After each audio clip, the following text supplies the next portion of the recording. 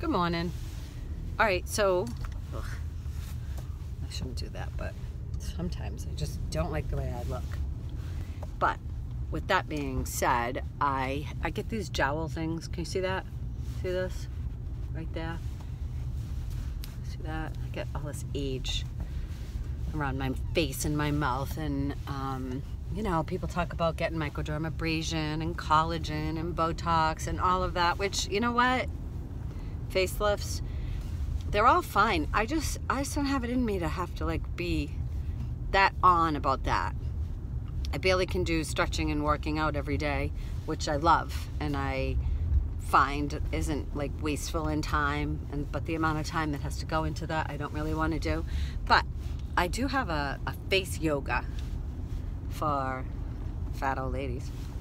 No, face yoga for menopause, kind of, right? Because I noticed that, especially I've had some excessive stress in the last couple of days, weeks, and I do notice that the way I carry my tension in my shoulders and my neck affect how my face looks, because I suck up my shoulders, so then now my chest becomes concave or convex or whatever, and I'm not activating the muscles in my neck scalenes, which in turn affect the sagging jowls. And I've been doing this. It's kind of funny looking and ugly, but I'm gonna tell you, I can't even tell you how much I feel it in my neck. I'm so sore right here. So it's sit in perfect posture, head is back against the wall, head, shoulders, and hips. All right, you can do it driving or in the shower. So it doesn't even, it can be done just while you're doing nothing.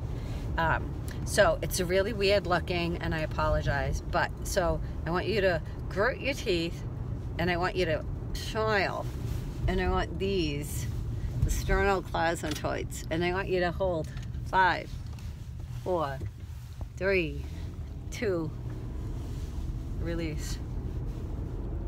Find it. Find those muscles. Now you can lift your chin a little bit. See? 5, 4, 3, 2, 1.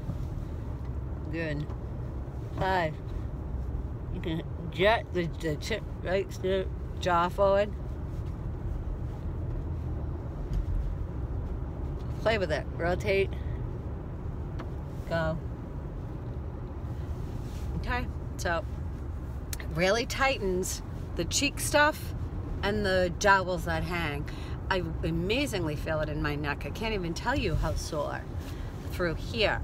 And it's funny because I'm always the one that, like, I haven't taught classes, like walked in a class in front of people for a very long time, for like the last 2 years, because I kind of took the time off and skied and really just did a lot of that stuff. I've been writing, and I have a couple of online classes going on, and I wrote a couple of books that have to do with working out and self-defense, and I'm kind of putting them on as a class on Udemy and all of that. So, but when I work with I don't know, say football players and their necks are killing them, we do that. When I work with old ladies and they talk about the saggy turkey neck, we do that. So it's a good workout for anybody, no matter who it is. Doing that's a good way to strengthen the front of that neck if you're an athlete, and if you're trying to prevent age, which, you know, start now, because I always thought I would be protected because of how fit I was, and believe me, surprise.